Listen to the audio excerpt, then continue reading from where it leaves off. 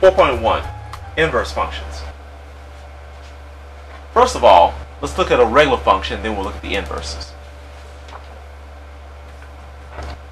This will be for the regular function versus the new guy, the inverse function. And we indicate that we're using the inverse function by using the -1 on a function. Typically, -1 tells you that the base is being made into a reciprocal. When you put a -1 with an f, a function, should I say, it says instead that we're using the inverse function.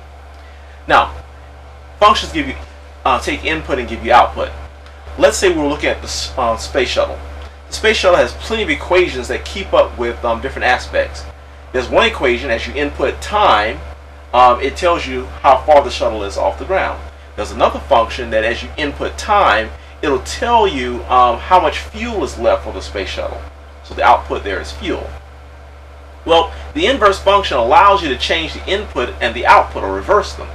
So now you can actually put in a fuel amount and get the time that you should have for that fuel.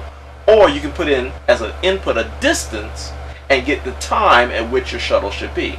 So it gives you a new function that gives you a reverse of time and distance, or let's say time and fuel. So if we had a function here and the input was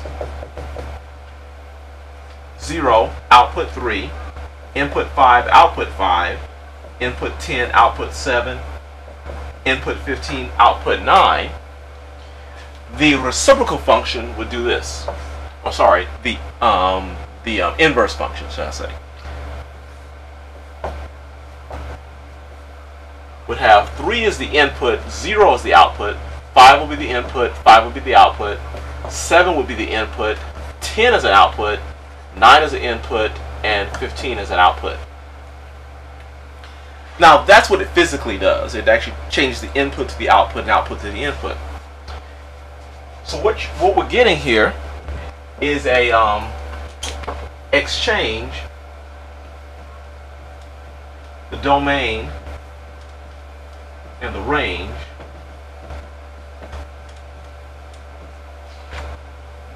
exchange roles.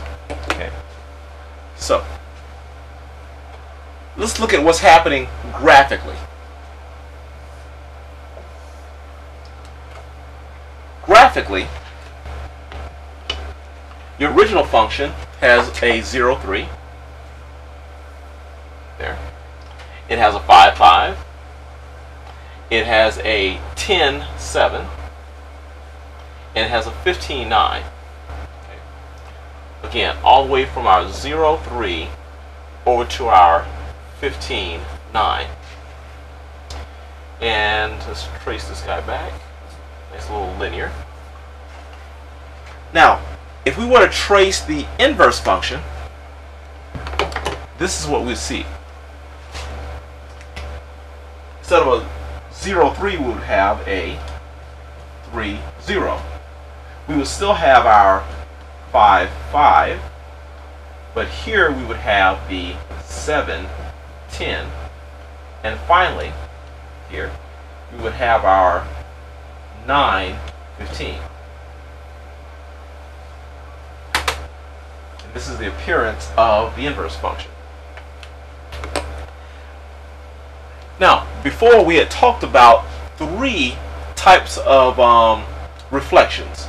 We talked about reflections about the x-axis, that will flip down like a book, a reflection across the y-axis, which flips like a page in a book. We also talked about a reflection about the origin. Kind of looks like you're spinning it around the middle here about 180 degrees. The fourth type of reflection that we have is a reflection across the diagonal. The diagonal looks like this.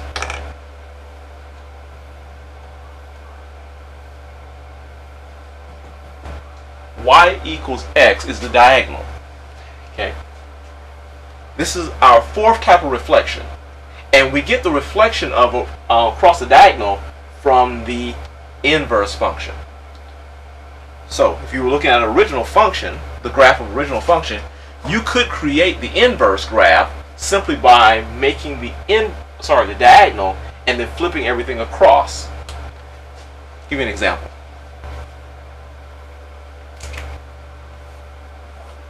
let's say we were looking at this function right here. This is from our old buddy x cubed. And we wanted to create the inverse function.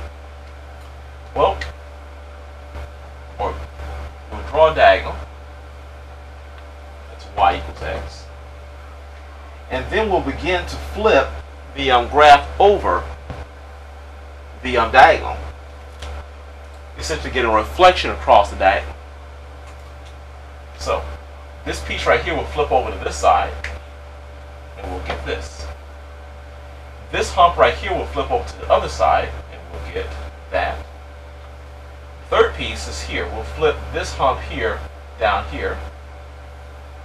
And finally, this little corner here we're going to flip on top here. This function here is the inverse function. And you'll notice that it also happens to look like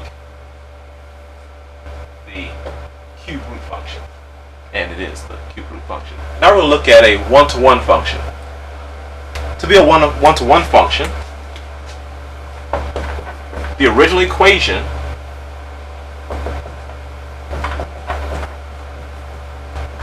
is proved to be a function, and its inverse has also got to be proved a function.